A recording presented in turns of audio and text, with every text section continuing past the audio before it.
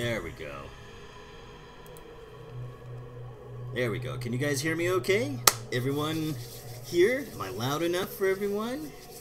Certainly hope so. I think every once in a while, I'm not sure how this happens, but in between ZBrush, OBS streamed out to Facebook and a few other places. Sometimes settings get turned back off. I think I updated some OBS stuff, but sorry about that. I think I should have it in line now.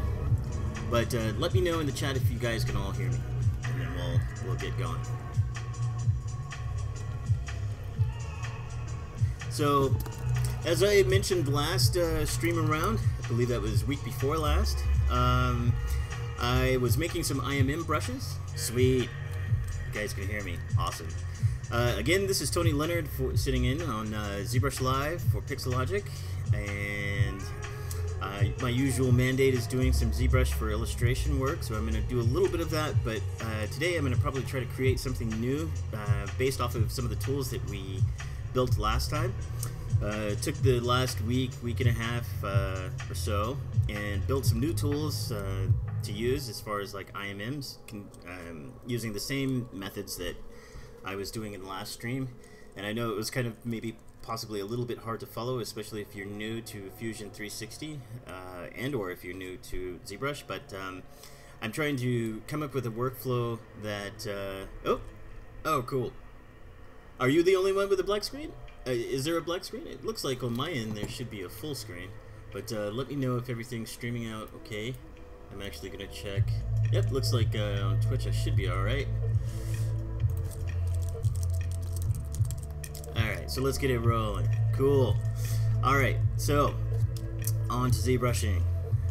So I made a few brushes that I'm about to release for you guys. One, it will be a light free brush that it will consist of some of the parts that I'm about to show you, and you'll be able to arrange them. So since last week I went in and I actually built out some new pieces in between ZBrush and also Fusion 360, a lot of hard surface shells, mech parts and structures, and made a small collection of them to sort of update some collections of hard surface brushes that I've created before, but this time I'm using sort of a new workflow. So just to recap, Fusion 360 is basically a parametric CAD modeling software, right? So basically a little bit different than your traditional versus your I'm sorry, my munchkin just ran in here. But versus your regular workflow of poly modeling, basically you can bring in a solid shape and start doing a lot of very simple and quick bevel work as far as like chamfers and fillets. You can also do cuts by way of cutting the surfaces into designed patterns. You can sketch using sort of like a path system or curve system. And then from those shapes you can extrude shapes from your sketches and then further, you know, do booleans, bevels, that sort of thing. It works great for it. So for all of the hard surface designers out there, it's an excellent tool. A lot of concept people and production people have been using it of late, and it's very print 3D friendly, right? Because mostly what it does is it outputs OBJs and STLs. So I have created some shells either for arms or legs, and I've kind of put together sort of like a block out of a mech in some detail. I'm kicking this over to render it in Keyshot. So cool thing about this is, you know, if you're going to be testing doing a rendering setup, I'm going to actually shoot this over to Keyshot now, and I'll just show you how I quickly shoot it over and usually do testing for look development. So I laid this out just probably starting from a sphere, and I connected each piece sort of like in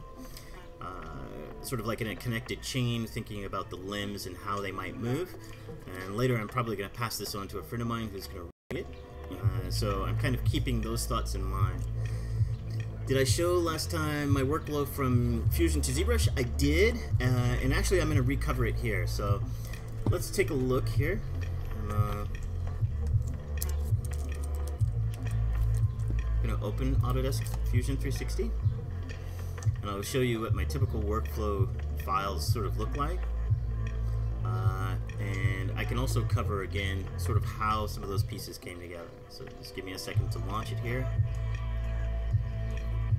But yeah, to some detail, last time around I actually took Fusion, opened it, worked with a shape, and then saved it out. But I'll kind of go over some particulars because with myself, actually, I'm sort of new to Fusion in using it, so I can't claim to be a Fusion master, but hopefully I'll be on my way. It's very robust and easy to use. I think anybody who probably invested some time and practice over the span of, like, say, a week could probably learn a lot of the basics.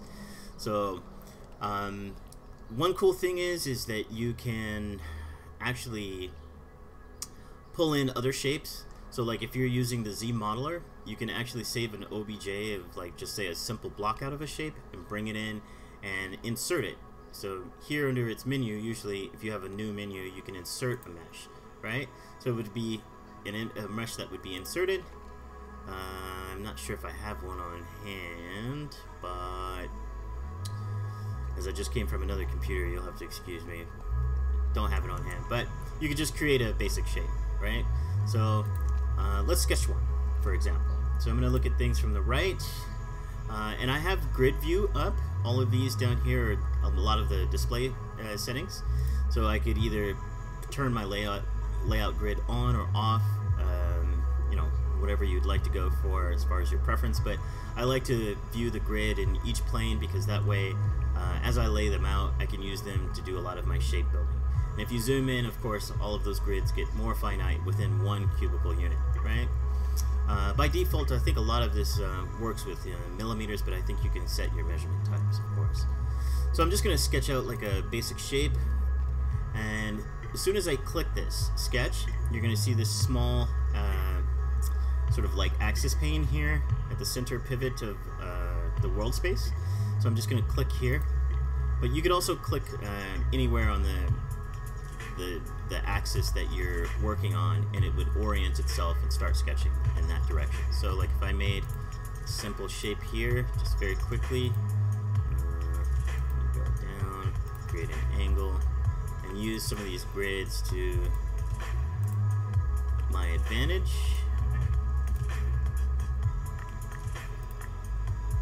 So I'm just going to snap, and snap clicking on each of the points, and that would close it up. So now I have an actual sketched plane, and as you can see here at the top of the interface where it says stop sketching, so if I'm done with this sketch, I could actually just click this, but let's try and add onto it. So I want maybe some more fine details, so I'm going to use a square, and while this is loaded, I'm just going to, on the keyboard, hit Control and Shift to sort of navigate around. So I'm using the middle mouse button to sort of dolly in, pan in, and of course, I'm just going to start sketching here. I'll do that, and I'll do a separate piece here as well. So with something like this, as you can see, it's actually going to extend a little bit out. So if I stop sketching, this is actually going to form out as one piece, but I'll select them, and then I'll bring this back over here into view, and while I have that all of the three pieces highlighted, I'm just going to hit E on the keyboard, which will bring up the extrude control panel, and I'm going to go for symmetric, and if I turn this, sorry, it's Alt Shift. My keys are in a little bit different place from my Mac keyboard, and I am a little bit of a weirdo because I have spent some time overseas. I have an actual Japanese keyboard for my Mac, and so every time I switch over back to a regular English PC keyboard, it's a little strange, so you'll have to forgive me if I make a few finger blunders there. But I'm just going to stretch this out and cause some thickness, right? So I'm extruding from symmetrically from the actual x-axis and causing thickness to this. And of course I can set that size, so if I wanted to get an actual specific size, I could say 1.0 here. Oh, actually know what that is. So I could say a full instead of a 1/2 millimeter. I think it's like a full millimeter size. And there's my block out, right? And so you notice that there's not really much, it's more of like a compound shape. There's not any divisions as far as like any loops or anything like that. There's just edges, built blocked out edges, right? I hope so. I hope I can be a master at this in no time. There's a few things that I tried to build that are pretty complex that I'll show you guys. But basically, this is how you derive a basic blockout shape, just from a sketch, right? And the cool thing about this is I can hit edges and highlight them, and then I can go ahead and hit S. And this is about probably the quickest workflow that I've found for just messing around building basic shapes into more complex shapes, is that less keyboard or hotkeys that you have to use is probably a good thing, because it makes things sped up. So what I do is I use the search feature, which simply on the keyboard, if you hit S, you'll see the model toolbox come up here, and the first couple of items are going to be extrude, fillet, chamfer, and I believe this is scale. But if you were to hit, say, C, you could get chamfer or a couple of other things like combine, and it's very handy. You can also, if you notice in some of these, there is sort of an up arrow here next to these. So clicking on this will actually add it to your menu. So if you have any like particular features that are, you hit a lot, you can actually add them up top and sort of automate your feature sets. So that's actually really cool. But for this, all I wanted to do is do a chamfer really quick. And it keeps both selected, and I could run a chamfer just on these shapes alone, but I can also hit Shift and of course add these. Alt Shift also will sort of rotate your camera view to wherever you're selecting, so that's kind of handy. So there perhaps, and then I'm just holding Shift and clicking here just to tie these up a little bit. There we go. And then I just use this arrow here. So I could set an actual size, but I could also just drag. And the further out from the camera view that you are to the object, I noticed that it seems to have some snap tolerances. So like the first time I move it, it's going to be 0.5 millimeters. But I could either highlight this and select a specific number. Let's say turn that off, and then I'm going to do 0.65 or something like that, right? Maybe not that far. 0.6, 0.05. That's very small. So I'm going to go 0.25 maybe. So that's even enough, right? And so that's just a simple chamfer. Now, interesting thing is every time you do this, and sometimes in different angled faces, you're going to get like an actual ingon built, but it really doesn't matter, because in the end, the flow that I'm showing you guys, you're going to actually output either an OBJ or STL, and that will be tied up with triangulation. So basically, what you're kind of getting is not a retopologized piece, but you're going to get a piece of geo that's closed off by way of triangulation, right? So non-subdivided geometry, right? So I'm just going to go in and tie in a few more shapes here along the edge where I want some of the shapes to be a little bit softer and not hard-edged. I might do like a fillet and just hit command, or just F by itself. There's no control or anything. It's just E and F. I'm not sure if C is actually connected to the chamfer, but it might be. But again, you could always add those up to the top of the menu. So I'm just going to use like a low setting to just put like a nice little rounded edge on these. Let's see. You can even orient it, and if you click on the face and you position your mouse sort of generally in the area where you want it, but you can also on the keyboard hit H, which will create a hole. And this is very cool because instead of making an actual shape that you need to boolean out, it'll just cut it right out. So I'm going to set the actual drill type, so just like a straight flat cylinder. You can actually do it pointed if you wanted to, but for what I'm doing, I just want a solid cut hole through this. So I'm just going to use this arrow to fix the actual length, and this highlight tool here will be the size, right? And so this would be the center point of this circle, right? So I'm just going to size it up, say OK, and then I can hit here. Oops, sorry, again with the different keyboard thing. There we go. And so, let's see. Oop, whoops. Let's escape that. I'm going to select that again. And select here. So C is not that. Actually, C is sketching a center circle from like a line. But I'm just going to go here and hit S again and C. Get the chamfer out. Do something like this. Get that edge nice little chamfer. Oop. There we go. So there's a nice hole with a chamfered in, like a screw hole or something like that, and a few bevels by way of fillets that are kind of just like nice and rounded off, so that we don't have edges that are absolutely hard. Like do that. Oops. And if you actually right-click on your mouse and hold it, you can get this pie menu here, which has actually got a few nice things about it. Sometimes when you select entire shapes, let me go back here just a bit, and if I was to window select the whole thing, if I wanted to move, I could also move this, rotate it, and also I could create a copy, which sometimes is handy, especially when you're doing Boolean parts that you want to cut out in repetition and you want to make extra copies. You can just do this feature, just hit M, and then make a copy and move it on its axis wherever you need it, right?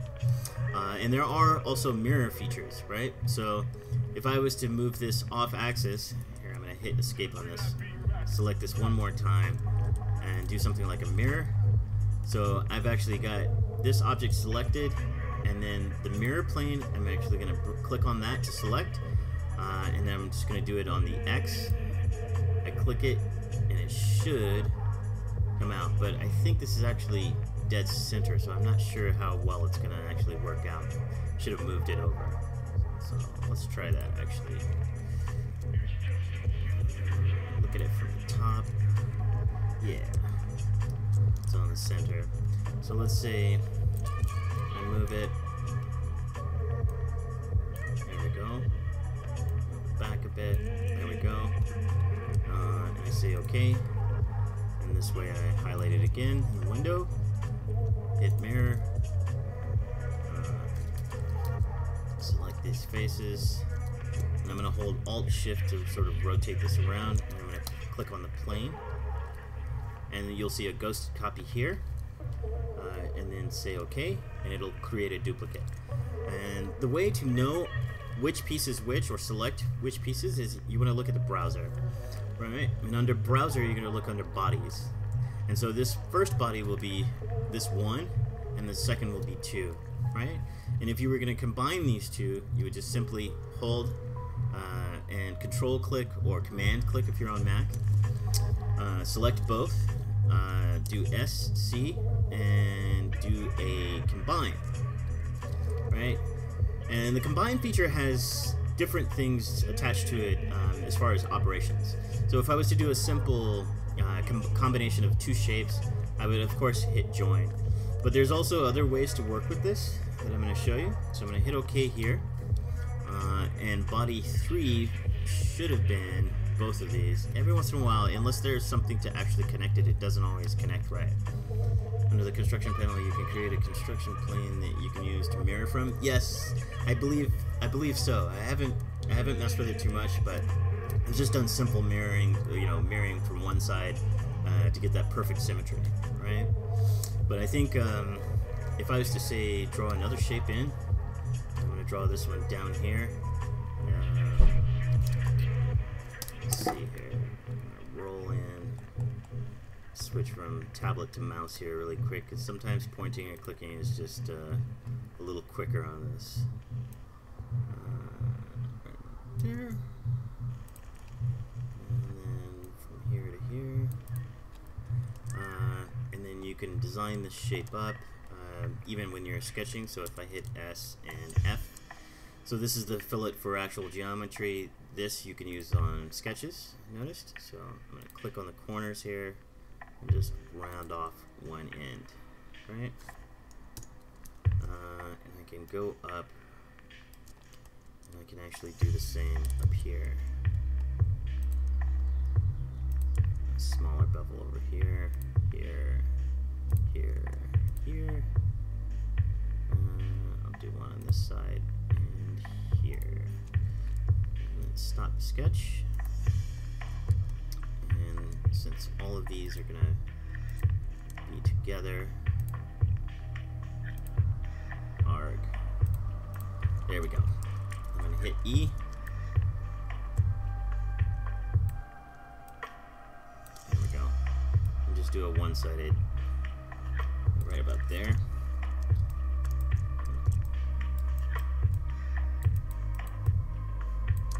And say, grab this piece and move it.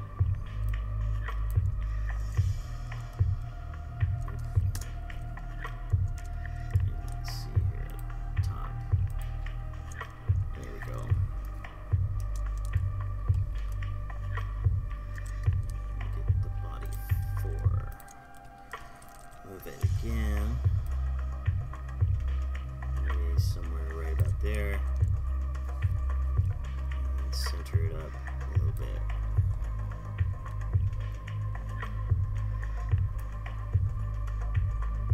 Yep, there we go. So now take this and do maybe scale on it because the part is a little small.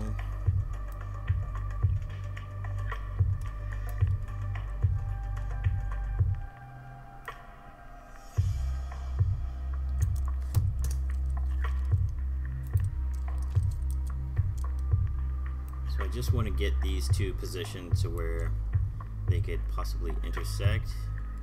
And grab the first body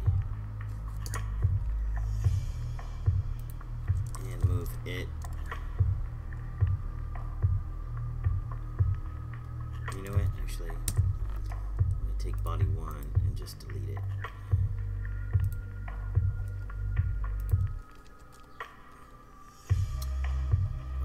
Do something different. I could take the same sketch again, sketch 1, and create a new piece again. There we go, sorry.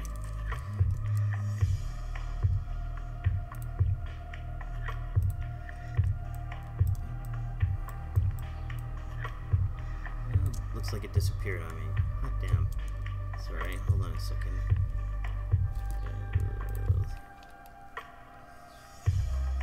Sorry, things are a little bit more wonky on my PC side of late. I don't understand why my mouse is acting really janky.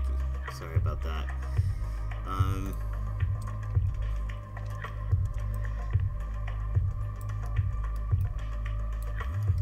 Kind of had to, since some recent updates happened, strangely enough, Microsoft did some updates, kind of messed up some things with Wacom devices and a few other things, and I had to basically move all of my work over to my Mac and use it because it didn't have the same problem. So let's see. There we go. What I don't understand is where my shape went from bringing up the sketch. So I'm not sure. Anyway, what I could do is just probably join two different shapes. So I'm just gonna take this one and add a new little just snippet. Cancel this. Just gonna go here on this plane. Do something like this, right? Stop sketch. Click on it, hit E, and basically if I rotate it and look at it, if I go symmetric, it'll pull it out on both sides. So here's the thing, either I could cut this or I could join it. If I joined it, it would actually be two different pieces of geometry that have intersected with each other, and I can set it to join to make one airtight piece of geometry, or I could actually take it and cut it out. So in other words, like if I really wanted to go through the middle and create sort of like a hole, I could do that. So again, this is probably pretty small. It's piece-wise, the real-world scale is pretty small. I didn't particularly set it to centimeters or anything to where it would be a lot larger. But you can take this geometry and just cut it through, and it would actually create a hole. And then, of course, using some of the other features, you could go in and kind of make these nicer shapes by getting some of those edges.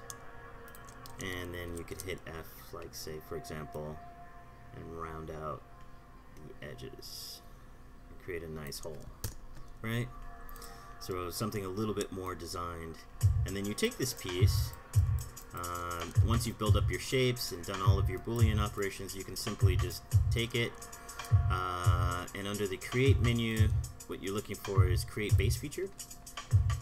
And then, or at least this is the way that I've done a lot of this stuff, but after that, under Modify, there is a Mesh menu, and you can go B-Rep to Mesh. And what that will do, if you hit Preview Mesh, it'll actually show you sort of like the tight structure of how it's triangulated out as a non-subdivisional bit of geometry, right? So if I go ahead here and say OK, then under all of the shapes and whatnot, you'll see that it's actually, you know, just like a watertight piece of mesh, and you can right-click it and either save it out as an STL or an OBJ, right? So if I brought this, if I wanted to mess with this more in ZBrush or something like that and use it using live Boolean features in ZBrush, I could possibly do that by just blocking out a shape, hooking up some bevels and some other, you know, really nice Boolean operation cuts, and then go into ZBrush with the same OBJ file and then do further edits. So what I did in that is I created some shapes like this. So here's a mech foot that will be in the brush that I'm creating for you guys, but this is just an example of sort of like basic to complex geometry. There we go. So a few piston shapes and foot pad shapes put together. I'm making this sort of as a sort of basic model that the more pieces that you have and stuff from Fusion, the more pieces that you may have to, unfortunately, break apart because of the way that it combines shapes when you make a B-Rep mesh. Sometimes you have to get in there and take smaller chunks of the model out and cut them out as STLs or OBJs and pair them together somewhere else. And so that's kind of a drag, but at least I try to organize it so that, you know, even if I'm saving out 8 OBJs, I can just plop them in one piece after another, sort of like in a way where, you know, if you create, like, say, using a basic Polymesh 3D shape in your subtool palette, you can actually just hit import and import your shapes over that base shape in ZBrush, right? And so they'll all stack up as subtools, and then it'll look like this. Here, I'll try to show you in ZBrush how it came out. I believe it was this guy. Okay, so here's the same mech foot. I call it the mech toe, but polyframed out. So each of these polygroups is an individual piece of geometry that I had to bring in, right? And then once I had them all aligned and paired, and just as a footnote, this shape here, this purple polygrouped area here, this one actually was one piece that I created using ZRemesher. Actually, not ZRemesher, the ZModeler brush. And then I just blocked out a simple shape and then saved it as an OBJ from ZBrush. And then I took it into Fusion and I had to sort of do the reverse of what I just showed you. So I know this is a little bit confusing, but I think if you guys were to try your homework out and maybe take a look, you'll finally figure this out. But what I showed you between, let's go back here, what I showed you between the Create menu and Create Base Feature, you can also create a mesh. And so once you import that OBJ, I hit create mesh, which makes a new body basically, and then use the same mesh feature and modify to sort of go in the reverse. So there's a brep to mesh, and then there's mesh to brep inside of Fusion. So playing with those, you can have some varying results as far as like taking geometry from someplace else. Also, Autodesk does have a few good videos on YouTube, I think, to sort of explains how it sort of works. So I think a quick Google and maybe a search on YouTube should yield some results. But getting it into ZBrush, of course, from these basic shapes that I've already done a lot of Boolean work with, sort of shaped it up inside of Fusion. Now the interesting part would be, okay, well, there's a lot of flat areas. What would I do to this? So naturally, I created an IMM from it so that I could use this piece, you know, however many times. Hi, how's it going? Thanks for the message. But you can take these parts and you can do other booleans for it. So inside of ZBrush, so if you wanted to add, say, surface noise or little small, you know, inset pieces of geometry to sort of give this some nice design shape, sort of like in the same vein as some of these small holes down here, or this little inset bit of geometry, or cut lines, or design shapes that you want to cut out of the geometry. You can perfectly do that by simply doing this. So straight off from the top, from the render tab, I'm going to hit the external render, turn on my key shot because I'm going to be sending things there. And then render booleans, you want to make sure that you actually select live boolean. So I'm going to actually just dial in my loop here so that you can see this. So render booleans, live boolean, right? That means that at any time I could probably turn this shape into what is called a start group. And then from that start group, any subtool after, below it, is actually going to be either positive or negatively booleaned out. So I'll just try something maybe from here, doing a basic shape. So if I took this, in fact, let me turn this off just for a second, and then I'm going to duplicate it just to work on a copy. That way we don't have to worry about anything being lost. So I'll turn this guy off, hide it, and I'm just going to use a simple IMM. I use a lot of the primitives to do a lot of things. So if I hit M, of course, basically what I did was I hit B on the keyboard, I to bring up a lot of the insert or IMM, insert multi-mesh brushes, and then I hit the primitives, right, the first primitives. So it's base type insert mesh dot, right? And from these primitives, basically I can hit M on the keyboard and choose which one that I want to use. I'm going to use the cylinder extender, which is really cool. It's probably one of the easiest. There's also, I noticed, it took me a minute to actually realize, but I think probably Joseph Drust maybe made this, but there's a really cool IMM Boolean brush that's already preloaded into ZBrush by default, and it has some really cool shapes that you can also use. So if you look at this and hit M, it has a really big collection, but it's got like holes, you know, cylinder or mech, I guess what you call greeble parts that you can use, frame pieces, and you can make some interesting cuts into your design from that, right? Okay, so go back to my primitives, hit M, choose this guy, and I'm just gonna right here on this block choose my subtool, go in here and do this. And I didn't do it in symmetry, but that's okay. If you ever do that and you forgot to turn on your transform, really quick way to do things, just put it in there. I've customized my UI a little bit for a few quick functions that I use a lot, so I'm just going to split masked points instead of going to the split menu. And so there's my new small shape, and because I drew it on a start object, I'm actually going to have to uncheck this on the actual object that I drew. And to get it in symmetry really quick, because it's sitting on the opposite side maybe of the X, actually no, it is along the X. See that red line there? That would be the X. So for those that are just starting out ZBrush, that's sort of how these axis line works. The red, of course, is the X, green is the Y up, and blue is the Z forward. So with that in mind, I've got this on the X, so I'm going to take it and just go into geometry, go into modify topology, and mirror and weld, right? This is where I hit my move tool, and I'm going to hit X and make sure that this time I have symmetry. And I'm just going to move this shape inward so we inset it a little bit, right? So keep your thickness in mind. And then looking at my subtools, yep, it's been separated. I'm going to hide the floor, get rid of that so it's not in our way.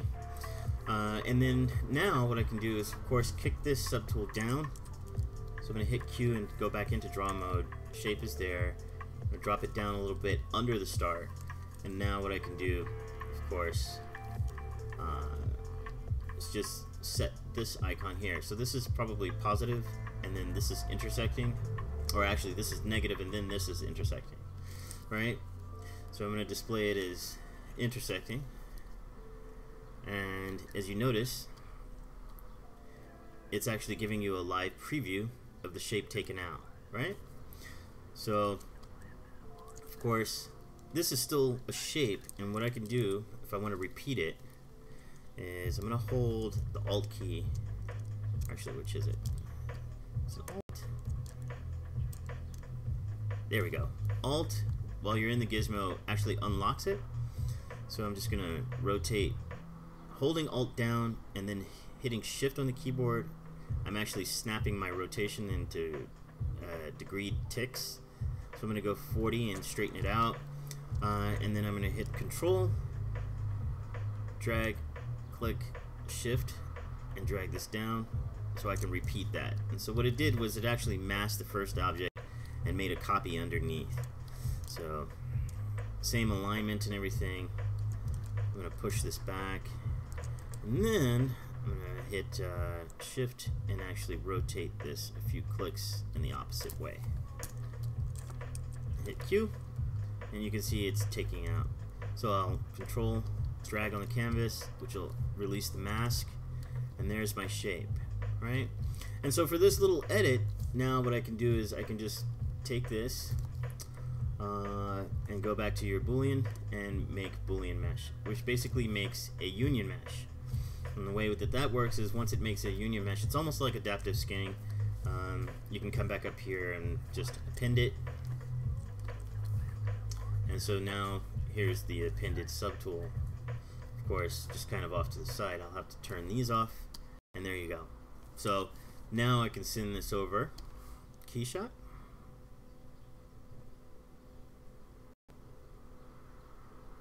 Sweet.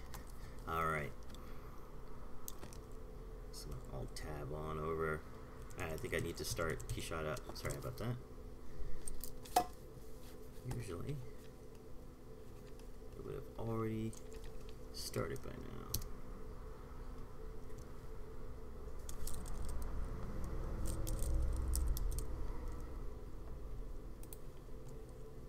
There we go.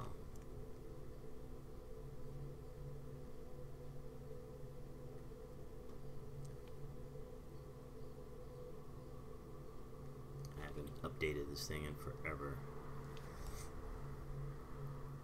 Alright. So I'm just going to close all this. Try it again. I'm going to go over here. And we need to do another BPR. Just making sure again on the render tab, external render, keyshot.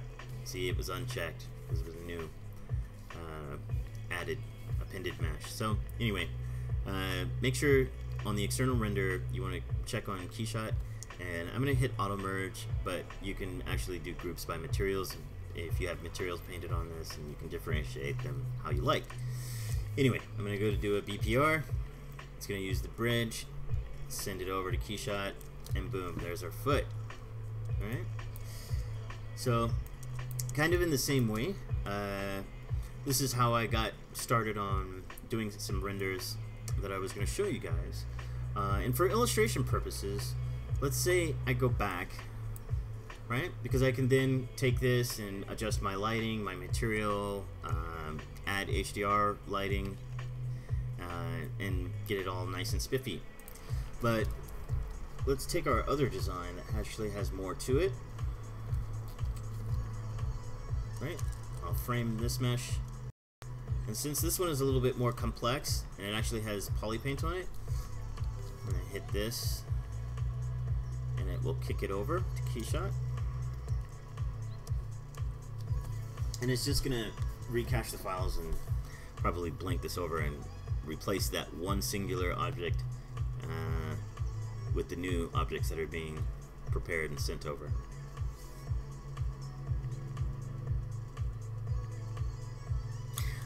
After this stream, by the way, as I did promise to you guys, I'm going to make a couple of brushes for you. I'm going to get into that in just a few minutes at the top of the hour. So let's just take a few minutes to do just sort of like a basic setup in Keyshot, right? So out of ZBrush, after I've done all of my placement and work, sculpting on the object, I might want to preview it in Keyshot. It's always a good idea to sort of see how things light up when you have something as intense as like a really good GPU render, or in the case of Keyshot, it's a CPU brute force render, which means that it's going to use most of your CPU cores and power to hurry up and do sort of like almost a very nice clean render of your object. And therefore, I'm going to actually set my perspective first.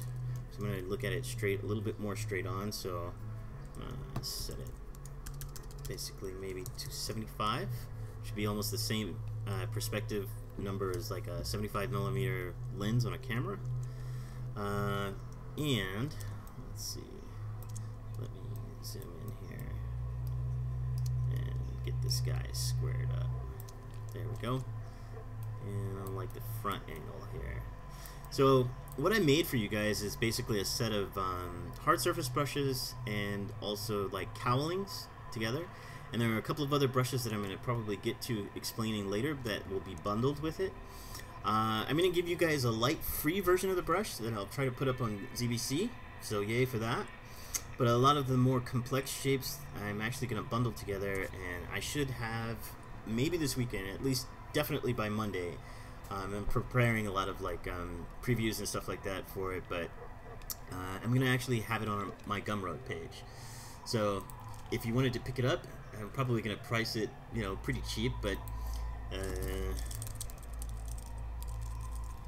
you can find me at gumroad.com/Tonikoro. That's TONIKORO. And I'll give you guys sort of a look at my page here. But in here, I'm going to place it under a product here, but I actually also have some other small amounts of like hard surface brushes that I did maybe a while back ago, maybe about 2 years ago. But I'm going to make a new set and put them up here for sale. But I will have a brush, sort of a light brush that won't have all the pieces, but sort of a usable amount of pieces that I'll give out for free. And you guys can demo it and try it out and see if it works for you. Because the interesting thing behind kit bashing is I always suggest to people, before you make a kit bash set or start using kit bashes like heavily to do a lot of modeling, is to make sure that they're sort of in the same vein as something that you want. So if there's a sort of stylistic choice that you like, it's probably best to make your own set so that it has all of your visual language. But also, I want to create new parts of visual language that I can share with other artists, so that they could do blockouts or silhouettes to sort of derive new visual language out of that which I've already established. It's sort of an experiment, and so it gets really interesting if I think of a shape and then I hand it off to the next person and they take and interpret those shapes in a sort of composition that suits their aesthetic. And then if it came back my way or saw it, I would go, okay, cool, people are using this way, and it gets to be interesting study-wise, right? So I made this quadruped, like sort of mech tank here. I'm gonna throw in maybe some environment stuff as far as an HDRI. I have one in mind that I like to use. It's my downtown LA shot. I drove around downtown LA, sort of a Blade Runner-ish fit, hopping out of my car, taking photos with a Gear 360 camera.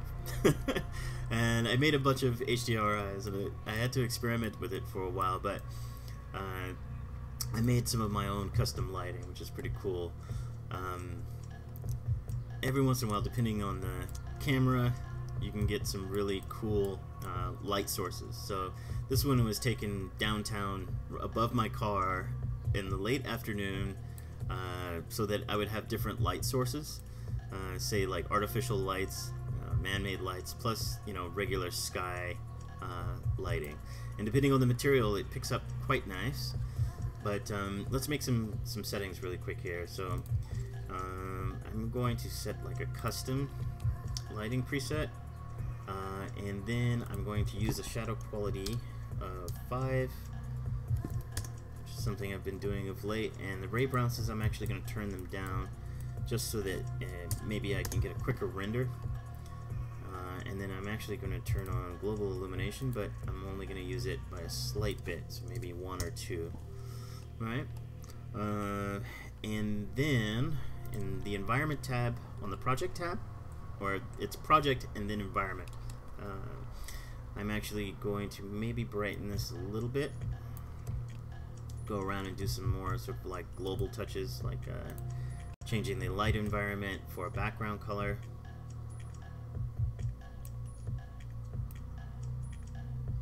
There we go. Pull this out just a little bit. Just get a little tinge of cool blue. Okay. And for illustration, this is sort of like a weird, nice little juncture, but for illustration, you might want to use line. And if you go back in some of the ZBrush Live episodes that I've done in the past, especially early on, I explained how to set up some toon shaders and use those outputs to generate sort of line art from ZBrush. And it's a really quick process, but you can also do it for more like graphic presentations of things. So I'm going to start with that, but you could use normal materials. Like if you go into the materials and you make your own metal that has maybe like an edge wear or something like that. I use a lot of customs myself. Say for example, Frederick Doust made a really cool material that I like to use on mecha and whatnot, or hard surface designs. It's called a spacesuit, so I'll try to use that one, just a light damage one. But you could use something like this, and of course holding Alt, clicking and dragging onto the piece, and dragging and dropping, you can apply those materials directly to your shapes. And if you have vertex color or poly paint on it, the poly paint will carry over to Keyshot, and then you want to use Alt and click and drag to make it carry over. So I'm not sure about this, but like it seems like maybe I might want to use a different material for that object. But anyway, you can put normal materials, like shaded materials on it. I actually, for the sake of illustration, wanted to mess around with using some more of the toon shaded. So I kind of start off with toon outline black, and so I'll just drag and drop this here. And just off of the first initial piece, if I go ahead and right click and then edit the material, you can edit the material straight off, or sometimes you can mess around with it by using the material graph. But what I wanted to do here is basically set a different color. I'll say OK, and then I want to change basically the contour width and the angle. I'm not going to use shadow, and I'm not going to use transparency, because I think it would distort the object a little bit as far as like any type of shading patterns that would end up in the render. So I'm not going to use that, but I will change the contour angle so that it picks up a little bit more of the details. Now normally this is somewhere around 30, but I noticed in and around 12 to 14 maybe it has a pretty good angle with that measurement. So in between, like say 12 to 20, you can get it angled right, so it maybe more finite detail that's sculpted into an object, it's going to come in sort of like hairline, and sometimes depending on which way you turn the model, it's going to show more detail than not on the shape. And of course I have ground shadows under the shape, all of the shapes, so it's picking up sort of like a false X pattern shadow underneath here. But let's go here. These guys were red. And I'll show you how this works. I'll do another one just for gray areas. And no, I don't want to link them. It'll put it in. And then, of course, I can edit the material. And I'll pick a similar gray, something like that. Ooh. Sorry. This mouse, I need to replace it. Jumping around. It's alive! Alright. Any questions for now? Did anybody miss anything that I might have mentioned and sort of just kept running with? If so, do let me know. I'm actually going to do like a copy material, and then I'm going to click on the other piece and actually just paste the linked material to carry it over, and do the same for those on the back side, on the reverse side of the mech, and turn this guy, do it here, so paste linked material, copy this guy, and paste linked material, and I'll do it again for here. Edit this one. Actually, I should unlink this. Unlink the material there so that this individual piece I can change up, right?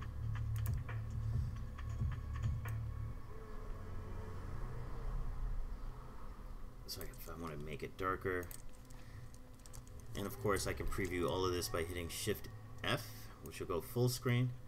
And with this, there's not much I can change when I'm viewing the whole thing, but at least, you know, I think my settings for rendering are probably going to be fast enough for this. It's kind of funny, depending on the video card and the actual CPU, probably more so the CPU. The more cores you have, the more calculated power that Keyshot has to use at its disposal. But I can put this sort of outline material from the toon shape on each different individual piece, and then color those pieces, and I get sort of like a nice graphic look to something like this. To show you an example without taking much time, because I have one more hour, and I'd love to do some just sort of free jam stuff with some of these brushes, and I actually need to show you guys these brushes. There's some really cool parts in some of them and features to them to others. Let me actually go back here. And, what was I gonna do? Yep. So just that was that. I'm gonna actually open up Photoshop as I did.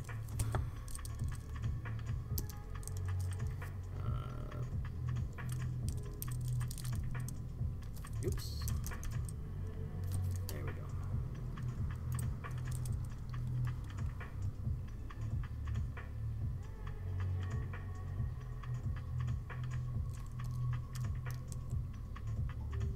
Did it not open it? It didn't open. What the heck? Oh. Oh no!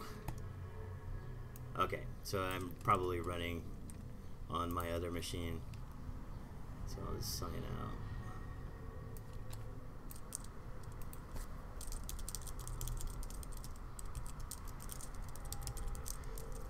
Sorry about that. Probably running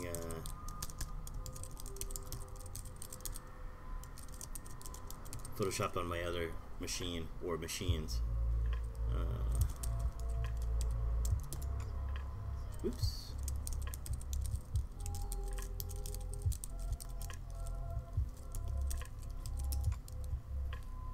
There we go.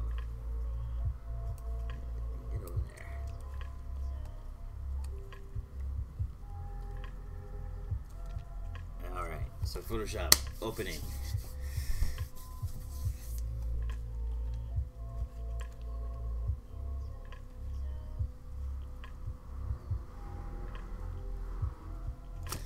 Actually, just to save myself a little processing power, I'm going to come back over to Keyshot. One of the things that you can do is, because it's a real-time render, you can actually... Oops, it's forcing Photoshop forward. Let me... There we go. Okay, so I can come over here and just so I don't bog my machine down, I can actually hit pause on the render, and so therefore the viewport's live rendering is actually gonna slow, just be on pause for a minute. One cautious thing is, if you are using Bridge, remember to unpause this, or else it will actually turn Keyshot Bridge off and just do a BPR. So just be careful of that one. I've run into that every once in a while. I inherently run into that problem, and then I have to uncheck it and do it again, or recheck it basically. Let's see. Where did I just put my parts? Here we go. Okay, so I hooked up something like this to show you guys. So here's just a quick illustration that I did using the Toon shader and the actual model as is, and I went through and I set up and colored out just a few simple materials to sort of bring out the silhouette. And so you can do something like this and do like a nice viewport render.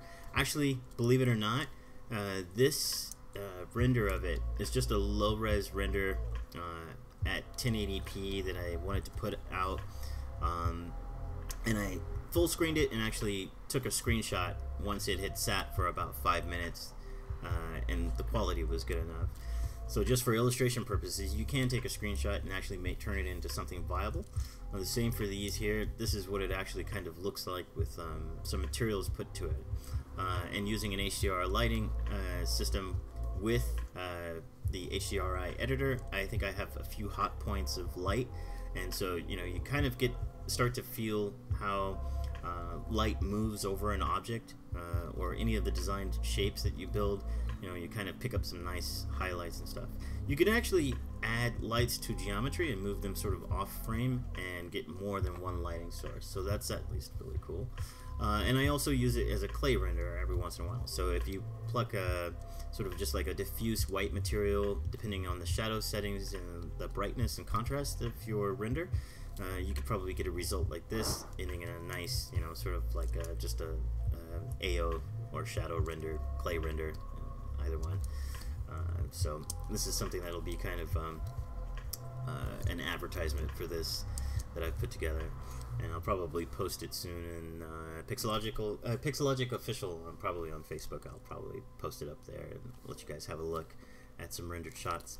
But this is sort of the end result of doing something. Now, if I was to render this in black and white, of course I can use Photoshop to sort of separate the line art, and with toon shading, with color, I can actually just do like sort of basic key or like concept, like technical illustrations, because the lines are so clean.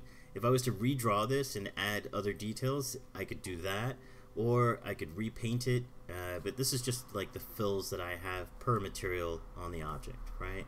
But you start to pick out sort of the difference between like complex areas of focus in between here, and because of the angle, some shapes are not outlined to their entirety, and so therefore I have sort of like areas of rest. These blank areas here in between the ball of the mech, I'm actually still working on, and probably before I get this to more like animation quality, I'm going to make some cuts and redesign some parts in this midsection, creating an eye and a couple of other places. But now, at least I have this much, and I'm trying to lay it out in a way that I keep in mind sort of like the pivot points of various limb parts. So maybe there's a major cylinder here, I need to add another cylinder here so that the leg piece can go left and right in a pivot, and give it some sway, and then this of course will be the vertical up-down pivot for the whole leg, and then maybe something along those lines down here, maybe a few more hydraulics, and then I'll add pads to the feet or something, or more shell pieces, just to flush it out. But from what I've built for you guys, should you pick up the full brush set, I'm going to show you what they look like here. So I actually have to load them back up because I worked on another machine, and then I saved it over my Google Drive, and then I have to bring it over to this machine and set it up again. But I'll just load a few of them. Here we go, as I back them up. Okay, so I'm going to start with this KB 2018 KB set 01. I'm going to load that one, and I'll show you what these are. I'm going to grab a sphere and sort of show you the beginnings of this. So I'm going to take a sphere, make a polymesh 3D, and so now with symmetry turned on, I can work with some of these pieces. And if I pull this out, these are all of the pieces that I made for the entire full set of this brush, and it's mostly like structural pieces or plates. And then I'm gonna mess with these in just a sec, but I'm gonna load the other ones just so you can see what they are. Loading this brush, I'm gonna open the cowlings too. And so the cowling pieces are more sort of like these major silhouette parts, right? So kind of like if you think of like the outer shell design of a motorcycle or a mech or a car, all of these smaller pieces are going to be plates, right? So I can probably fill out more of my silhouette with some of these shapes, but it's nice to have something underneath, right? So again, here's that mech foot, and here's the upper part for it. And you can use these pieces. A lot of them are either non-subdivided geometry, or in the case where I do a lot of contouring, where they have more fluid, sort of organic shapes to them, what I'll do is I'll decimate them, right? So any which way to keep the topology light. And then of course you can use ZRemesher to ZRemesh these parts. I believe there's polygroups that should be able to be derived. So like if you do it by the polygroup it by the normal or by the edge shape, you should be able to either ZRemesh it or Dynamesh it at a high resolution and then cut that down by ZRemeshing it. So they can be topologized. Or if you're hardcore, I suppose you could take it and retopologize it by hand, right? But just to show, you know, I can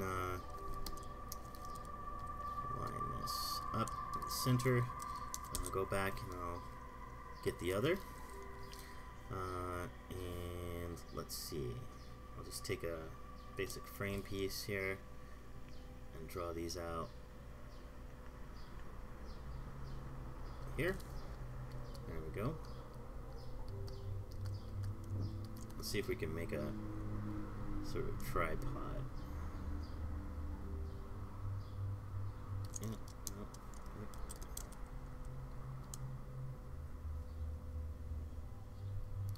yeah. Right. And of course, so there's 3 of them.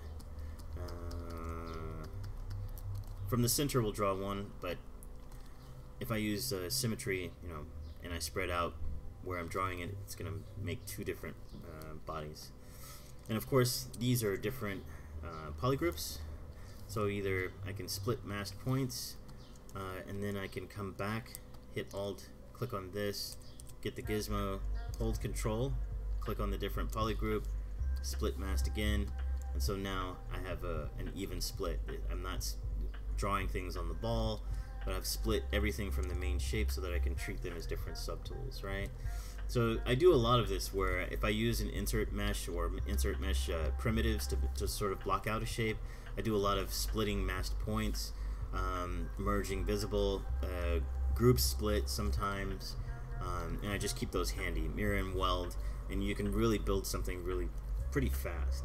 Are the kit bash parts made in ZBrush? Some of them are made in different apps. So like, just for example, if you had been watching it earlier, I'm using Fusion 360 to do some really hard or complex hard surface shapes, and then I'm actually saving these out as OBJ parts individually and then rebuilding it back or reassembling it inside of ZBrush. right? So because of the intensity, it doesn't really matter here as far as like the topology and building bevels and doing sort of Boolean operations. I did a lot of work to cut out of my basic blocked out shapes that I did from ZBrush. Like this started with this whole block here, and then I made an actual shape. In fact, let me open a couple of others and I'll show you sort of like my layout of some of these shapes.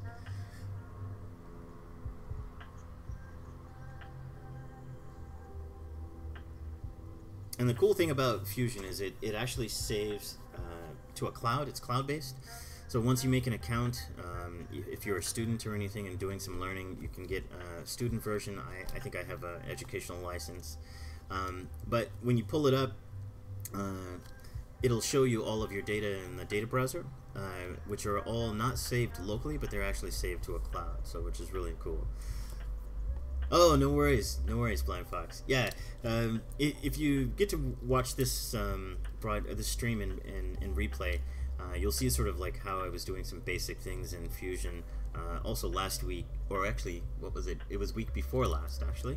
I actually took some of these shapes and just built a simple shape and did a few basic features to show you sort of how I approach cutting objects out, extruding, chamfering, doing fillet cuts and whatnot to some of the edges and stuff like that to round it out. And you know, you take your time and zone out and get into the grind, and before you know it, you have some really complex shapes. You know, small greeble areas like this. In fact, let me see if I can pull in.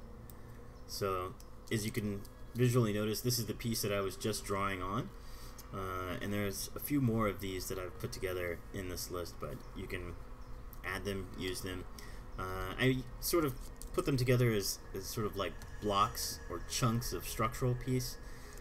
So I'm going to be probably experimenting more and more with this in the future, using these to build hard surface shapes, and then going the whole 9 yards inside of ZBrush to build something out.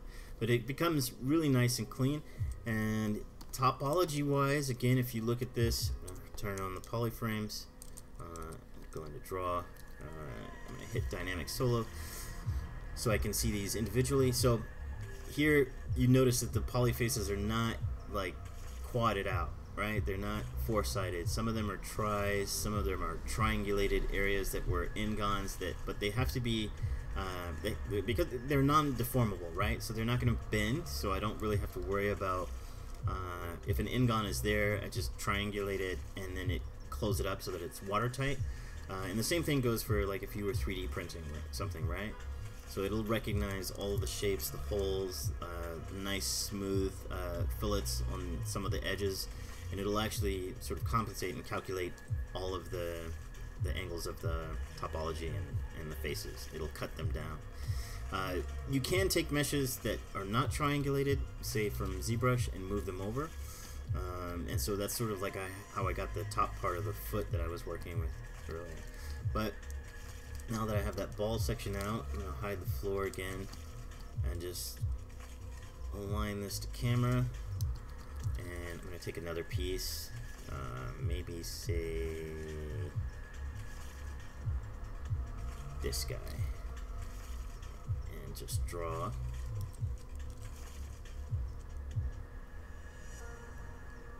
Right? So that's on both sides. And so I just want to use the gizmo, size these guys up.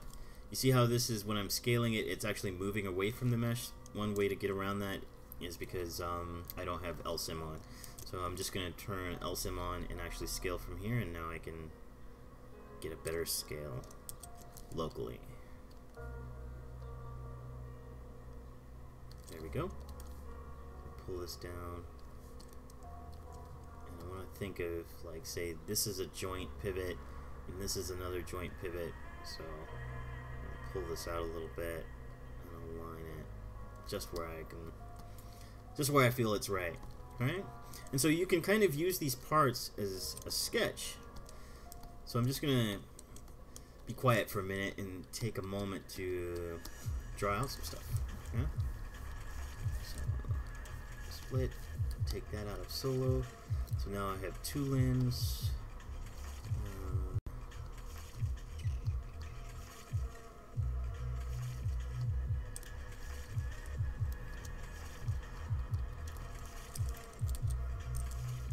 I can take other kits and pieces that I've made and add them as well.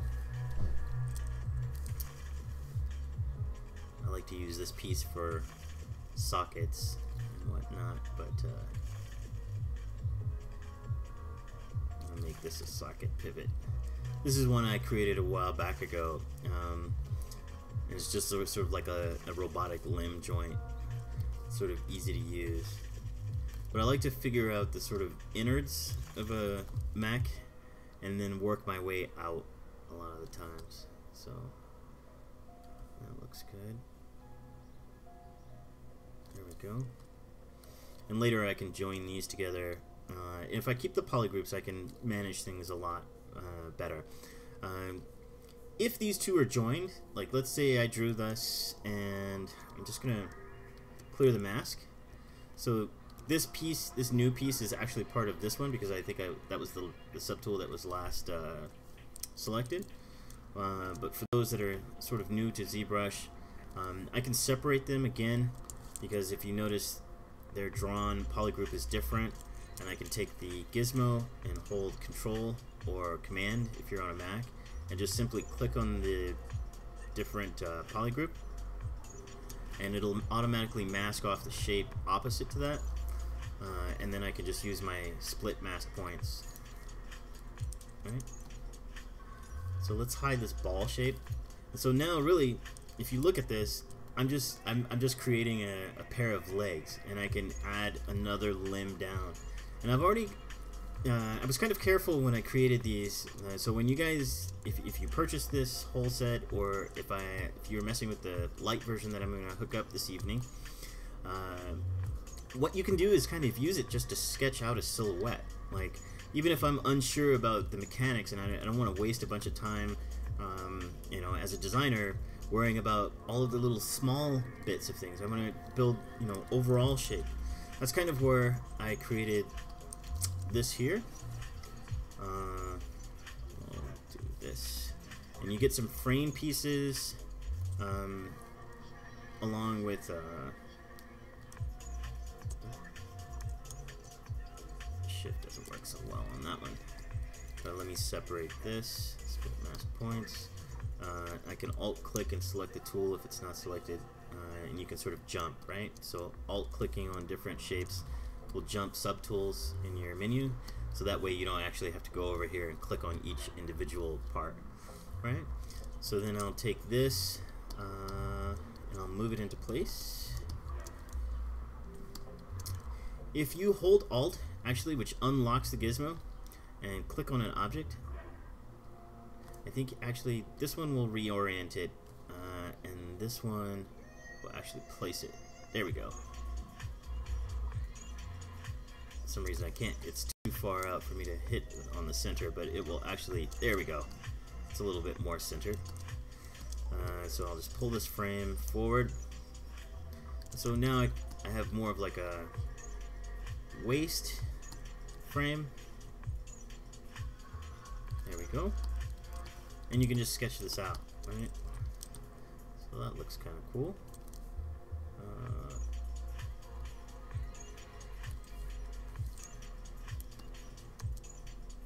Oh, okay, I see. I'll undo that. I think I forgot to split it. And then I just use the gizmo. One thing that I should explain is if you have a part that you put down and you have the gizmo displayed, of course, you know, when R8 came out, I think Paul and everybody mentioned this one, but you can actually change up your shapes, your shape language. So like if I have this piece here and I want to change it out for, say, this piece, I can just click while the gizmo is on. I can click on another insert multi-mesh, and with it, the gizmo applied, it'll actually change it out for me. Not sure why it's not working in this instance, but you can do that. take this and actually move it up. Put this here. Rotate it down. Do that. Pull that in. Yeah, that way we have some movable area in there. I'm going to scale this a little bit.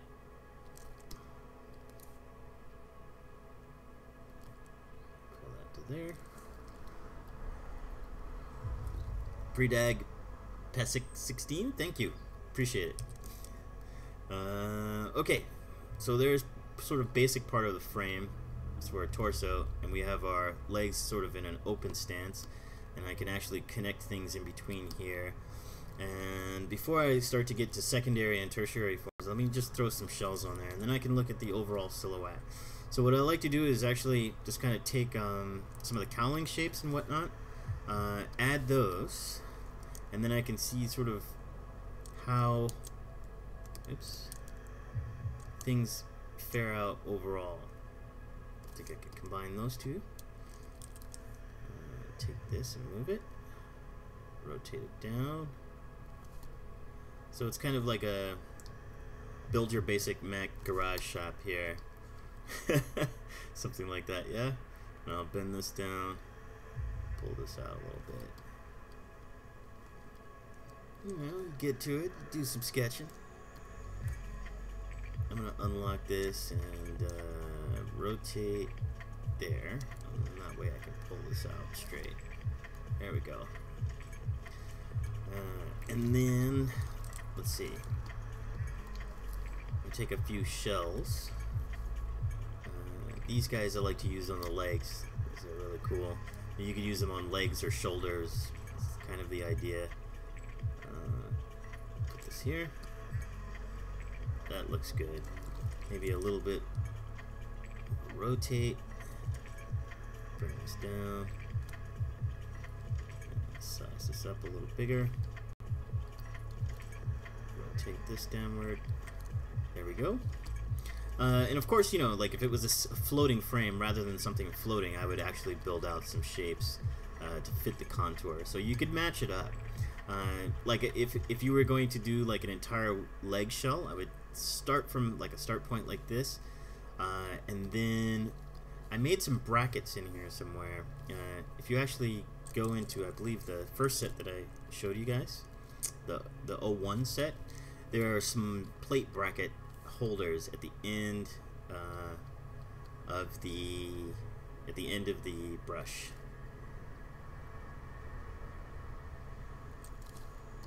There we go. So that looks kind of cool.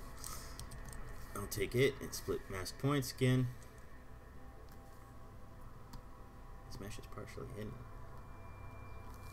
And how is that? Huh. Alright. Oh. I'll do that. And these. Q.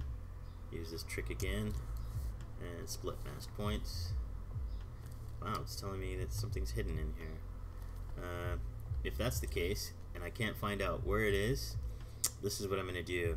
There's something hidden, a hidden piece of geometry on this subtool, and I can't figure it out, and I don't think it's really necessary. So I'm just going to come over, we're going to do modify topology, and then I'll just delete hidden. And then I'm going to use the gizmo, clear the mask, select this part, split mask points, and there we go. Two different pieces, right? Shift F, come out of polyframe view. And then, you know, as you can see, you can keep building up, right? So I have a dark material, kind of, I think this one is ZBrush's Gray EX, which I believe he probably still has a link for it. ZBrush is a really cool South Korean sculptor who's made some materials for ZBrush early on. And I think he has like a page where you can download them. These last two parts, are they made in Fusion as well? Yes. So like, say this geometry here and this geometry here were made in Fusion. A lot of the shell pieces that I made for you guys, those are all ZBrush, right? Because I would just take like a normal shape, kind of similar to a method that I was trying out, sort of borrowed from Marco Plouffe and Frederick Daus, the Chaos Masons guys. They had a really cool way of doing some contouring in which you would do panel looping off of sort of like a sculpted up shape. So what I would do is I would just, here, I'll just quickly do this. If I take a sphere, say for example, just a basic sphere, make Polymesh 3D. I'm going to up the res of this. So I'm going to hit Control D, and then I'm going to maybe, I mean, you could start with lower, it doesn't really matter until you really start to do the contouring of your shape. But I'm just going to delete lower on the shapes, and I have a pretty thick mesh here, right? I'll select white, no, autosave.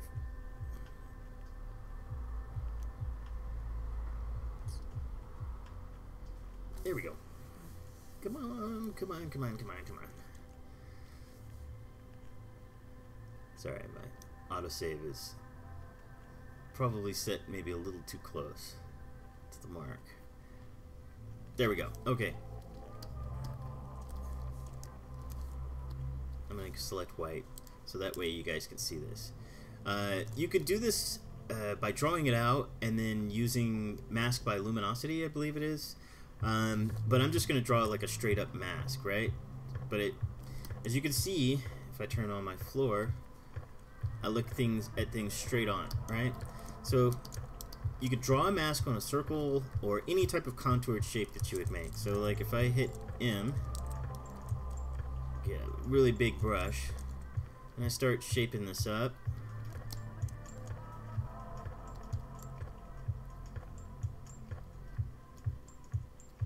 right? Maybe smooth it out a little bit. Now, so that's basic, like sort of like a base shape. Now I'm going to grab just a standard brush, start painting in a mask. So this way I'll just hit Control or Command, and with symmetry I'll draw out a mask shape.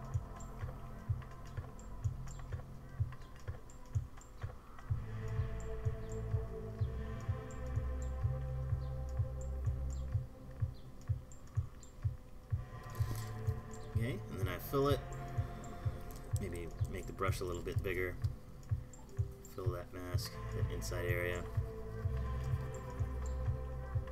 There we go. Okay, and so I would take this and I would sharpen it, so in other words like Control Alt, if you double tap on the open areas it'll sharpen the mask. And it's only going to be as good as the resolution of your mesh. So if you have something that's like a really clean selection that you need to make, I would up the resolution and then draw it. Because basically these are polys, right? It's not pixels, it's polys. I'm going to hit Control Alt and just sort of erase around some areas.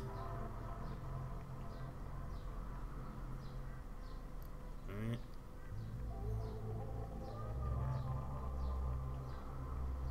Go.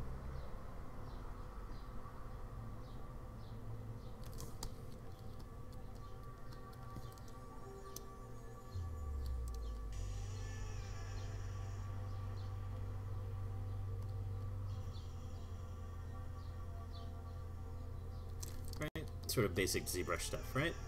So once I have this mask applied, what I would do is I would just polygroup it by hitting Control W, and as you can see it's two different polygroups, right?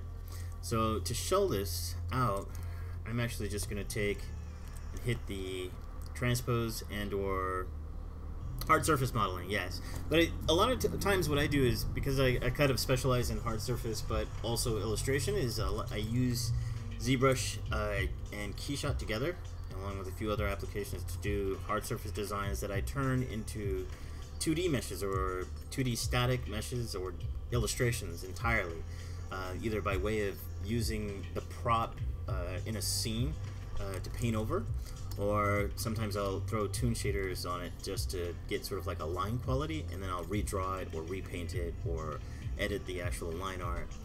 You can pretty much do anything with the render. it's just a tool and how you choose to use it. Yeah. So I'm gonna control click on this poly group and mask it out, or I can just simply go into the draw mode by hitting Q, and then I'm going to hold Alt and Control Shift, and I have either a lasso or a rec, either one for selecting. I'm just going to click on the burgundy one, hide it, get rid of it. So modify topology, delete hidden, and there's my shell piece, right? But you can't use it like this. So basically what I'm going to do is do a couple of things for the shape of it by using ZRemesher. And I explained this probably stream before last. I think it was either 2 or 3 streams ago. But very quickly, the workflow for this sort of thing is I would take a high res or a dynameshed silhouette of the shape, the shell that I want, and then I want to do a group loops on it. So group loops really quick, which will tighten up sort of the contour of the outside of it. And if I wanted to do it further before it'll actually hold the shapes with the group loops, right? But if I wanted to, I could always come down to deformation and maybe do something like polish by groups is also a good one. I would do it in a low number at first to see if you could maintain some of those hard transitions between the shape.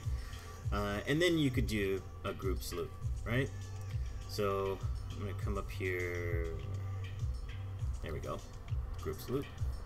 Groups loops. Hard to say. It's a tongue twister.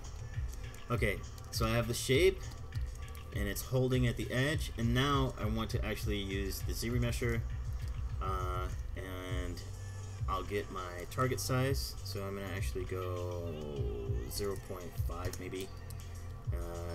Adaptive is cool, but not entirely necessary. I mean, it just kind of experiment with it a little bit. Sometimes this works out good and sometimes it doesn't.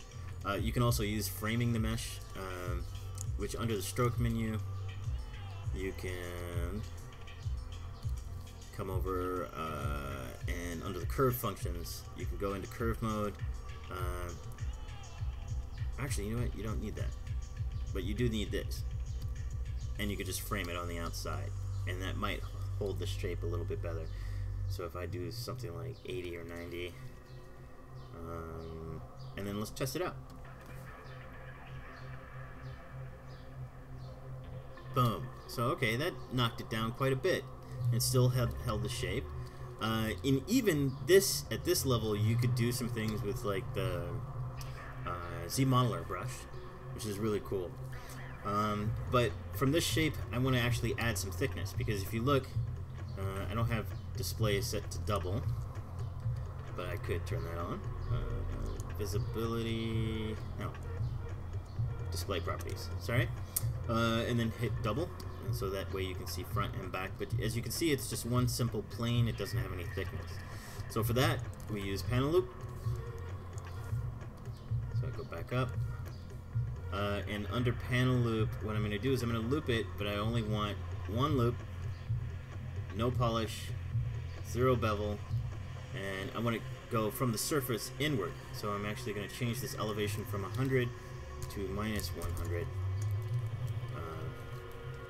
and set it up and just go for it. Thickness, I think 0.025 might be good.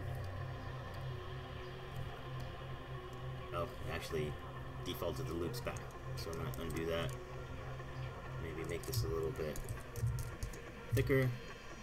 Turn the loops off, panel loop it. Oh, that's too much.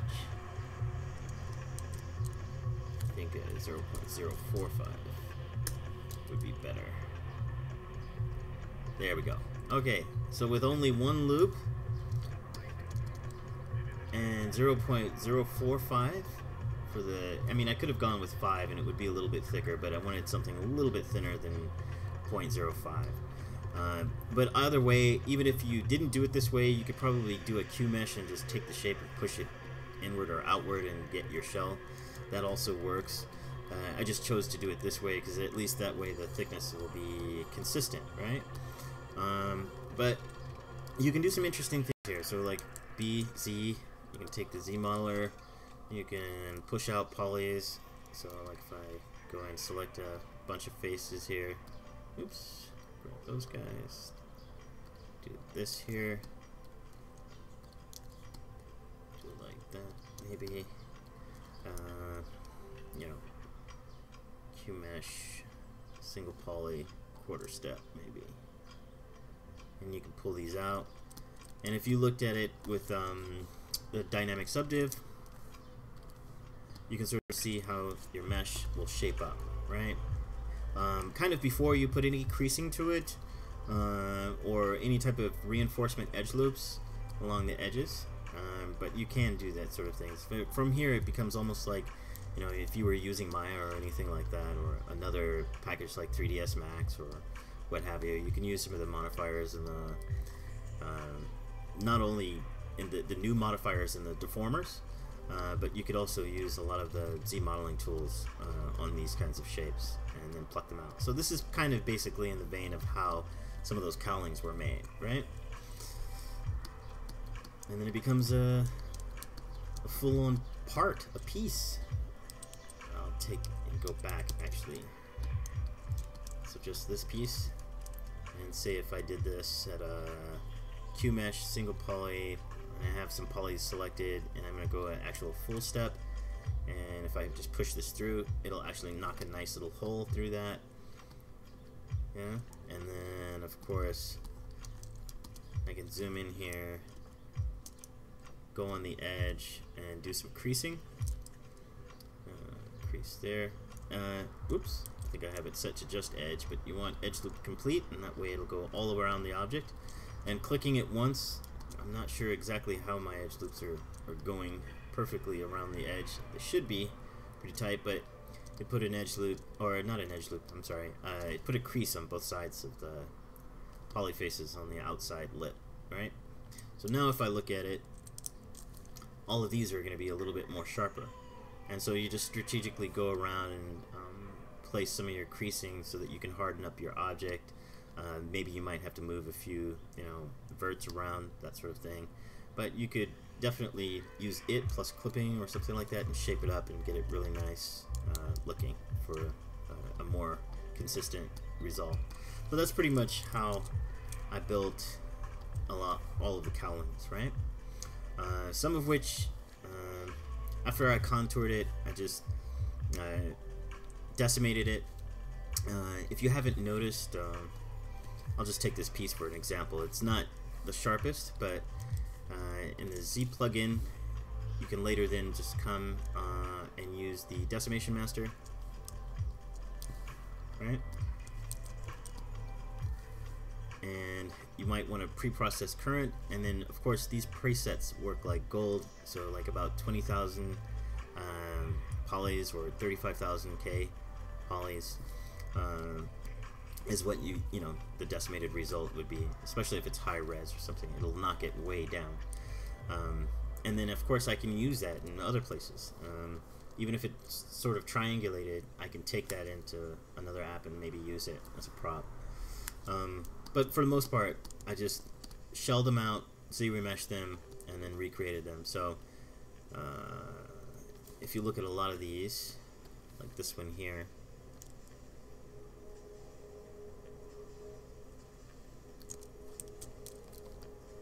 this one here is all decimated, right? So for sometimes when you put these into Keyshot, different materials, especially if they have a curvature, will pick up the edge.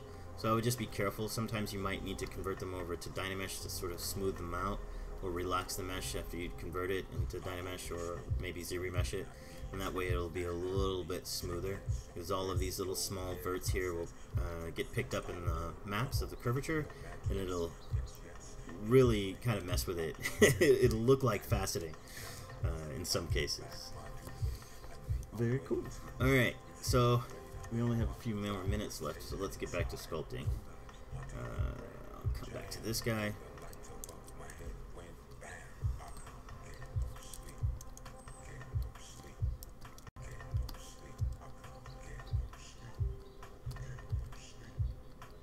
Yeah, no worries, no worries. Cheers.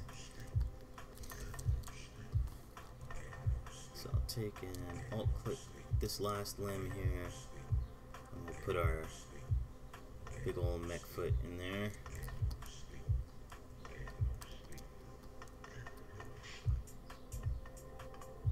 There we go. I'll turn this way.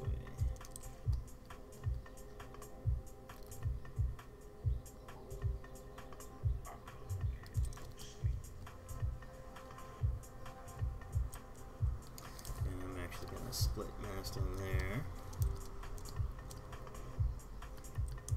So at least this way, as I start to do layouts, every once in a while when I start sketching out and adding pieces using the IMM brushes, I will routinely come inside of the materials and get that outline, or thin outline, I believe it was. Is it this one? Outline thin, yep. And if you go all the way black, it'll just give you the silhouette. So I could actually draw these out. Like if I was to use this for illustration, right? I could take this, hit T, come out of edit mode, draw another, hit T, turn it, right? And if I wanted to totally do a redesign, at least I have this template of the silhouette in black fill. And I can take this and I can use it to draw against, right? Same thing as if you were to add some outline to it. You could probably do a positive negative sort of thumbnail of these, and then just do a screen grab or something and take them into Photoshop and then separate it out, and then continue to do an illustration. So that's sort of the power behind working from 2D to 3D and then back again. You know, they become sort of a universal tool so that you can flip and flop and in a timely fashion kind of come to some surmised workflow where you know, you have what you need. You don't really have to say, okay, well, I'm going to stop, have a coffee, and draw on some paper for a while, although that's excellent. But then you could, you know, sort of set things up for iterative design, right? So like if I wanted to change the stance of the legs or add shapes and see what kind of shapes actually jive well with this, that's sort of like the idea behind doing something like this, right? Okay, so I'm gonna hit Control N and do a new,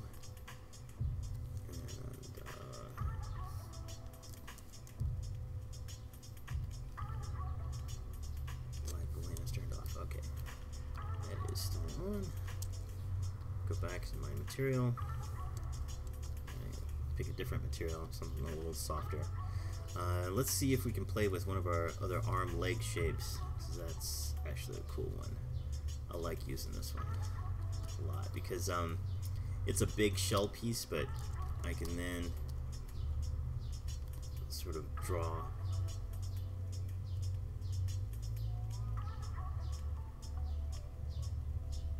on it, and I can always align that a little bit later using the gizmo.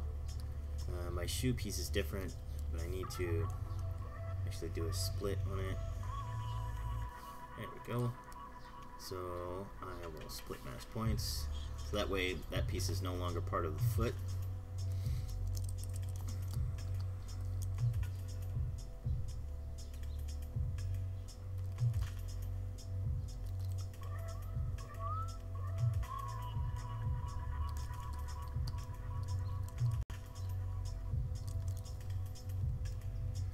Take this guy and just move it up to about here to sort of match the pivot of the upper part of the leg. And what's neat is, you know, if you create these for yourself and you build a library, a sort of like visual library of everything that you have, you know, it's just like you doing your own drawing, you know, pretty much. I mean, you can do some really neat sketching just right off of the bat without having to create new geometry. I was kind of thinking that it would be cool for everyone is you're creating your own hard surface designs and you're doing things kind of this way, that I would create cowling pieces or shells that are very basic in nature. So I didn't want to create too much surface noise. So some of these, they look really simple, like maybe one part only has like a little tiny detail on it. That is because I wanted to give you guys sort of your own areas of rest. So I tried to, sorry, Blind Fox, I was gonna say something different, but I want to answer your question really quick. I haven't been because of just time constraints. Actually, next month I may sort of be off working on a project that I'm gonna have to pay attention to, so I'm not gonna commit myself to regularly streaming too much. But for the sake of my own channel, yeah, every once in a while, you know, I'll try to come up with some content which I feel, you know, would be cool, and I can take longer than 2-hour sets and just spend an afternoon streaming, and it gets really cool. But yeah, it's been actually a minute because, you know, usually when I'm working I have my kids about, and it kind of gets a little bit hard to stream on a consistent basis. But sometimes, yeah, even late at night I will come on to Twitch and also Facebook. Sometimes I'll do Facebook Lives a lot, so I'm around. But something like this, yeah, you could totally come and sketch. So within just those few minutes, I've come in here and sort of created a silhouette, right? With even a sort of a gesture, right? And then I could hand this off to a friend, and you know, or the next person in the pipeline, and they can see, you know, okay, well, what if we make this movable, and then they can rig it, and we can see how the parts work together, or if there are going to be any parts that are intersecting. Kind of like at this cowl here at the top, you'll see like parts are starting to run into each other. So at least I know what kind of areas that I need to edit. Oh, cheers! Thanks team, or thanks this team. Appreciate it. But yeah, I mean, you can just come in and start doing some arrangements of your own, and it'll be a lot of fun.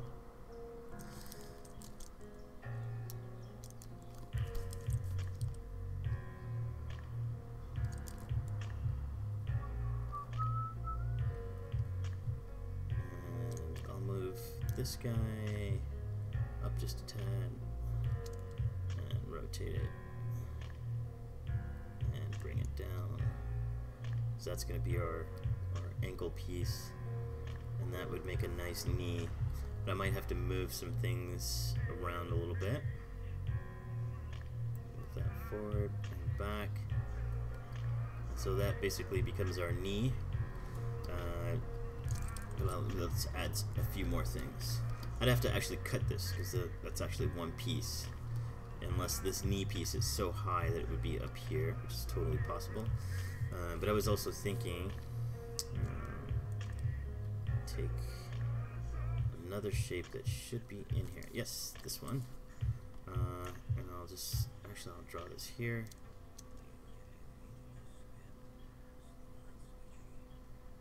There we go. And then take this and use this as a kneecap. And if I don't like this shape, I can actually test out a few other ones. Like, for example, this guy was also designed to be a kneecap, or at least the taller part of one. BT. And go to my other set again. Maybe grab a shell like this. And that will be actually the knee plate assembly that I'll use. And I'll split it.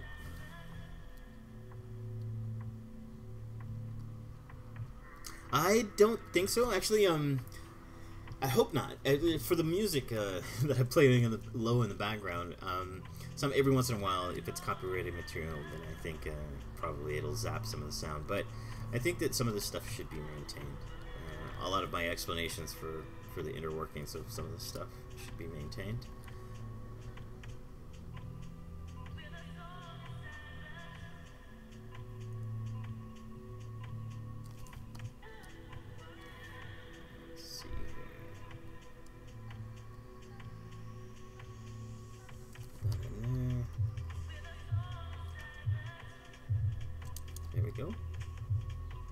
so that's cool. And then I just have to build out a block for here.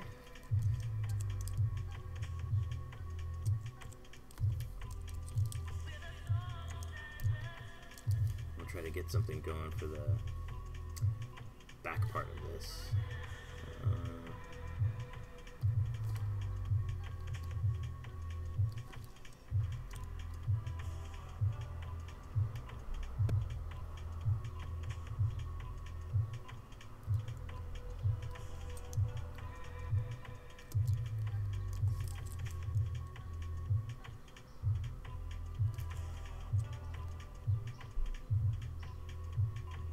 This guy here, turn this, turn it here, maybe scale this down, pull this back, pull this in a slight bit. Yep, looks good. And so now let's just try to look at it and see how it renders out. So because I still have the render on for Keyshot, the external render, I can just click here. Oh, see, just ran into that problem as I described. I forgot to unpause Keyshot, and there it goes. Easy fix. So I'll just unclick this and turn it back on. I'll go back over here. Unpause this.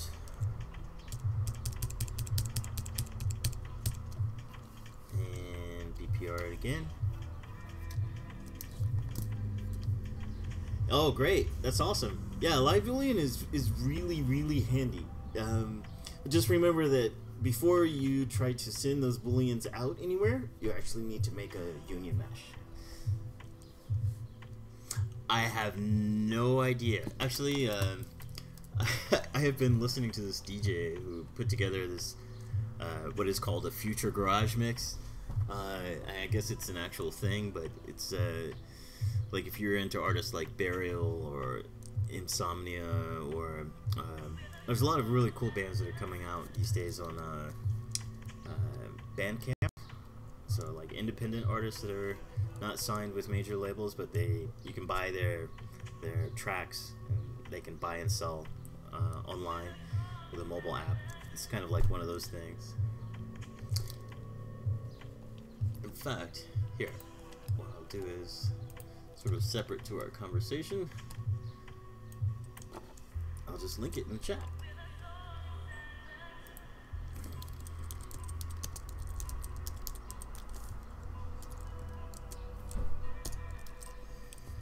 There we go. Okay, so in Keyshot, this guy should be in there.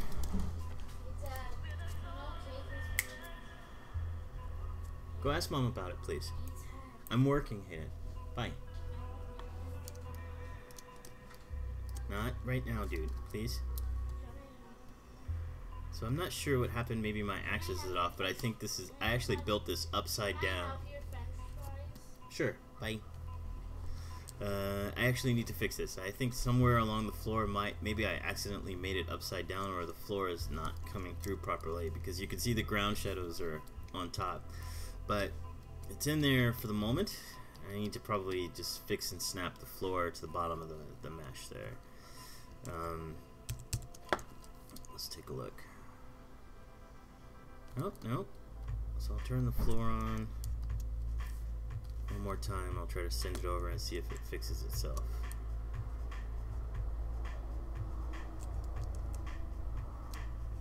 Nope. Okay.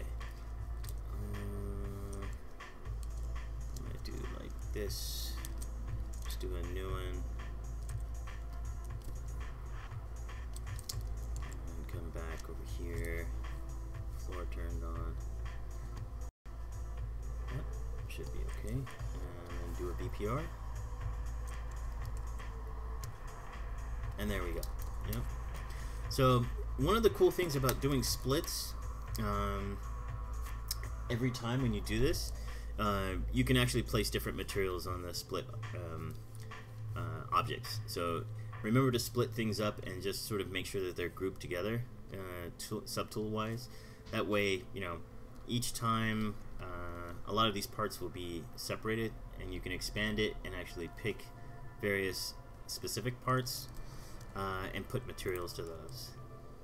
Alright, so next time around, I will try to link you guys, and happy sketching. I think my time is coming up on 2 hours now. But thank you very much for joining me this nice Saturday we have here. Stay tuned, guys. I'm not sure when I'm scheduled to stream again here in the next maybe month, but as soon as I can get back to things, we'll do more sketches and more sculpts, and I'll show you guys how to go either in between 2D and 3D and back again. And yeah, happy sculpting. Alright, dudes, thanks a lot. Have a good one. Happy Memorial Day. I'm out. Peace.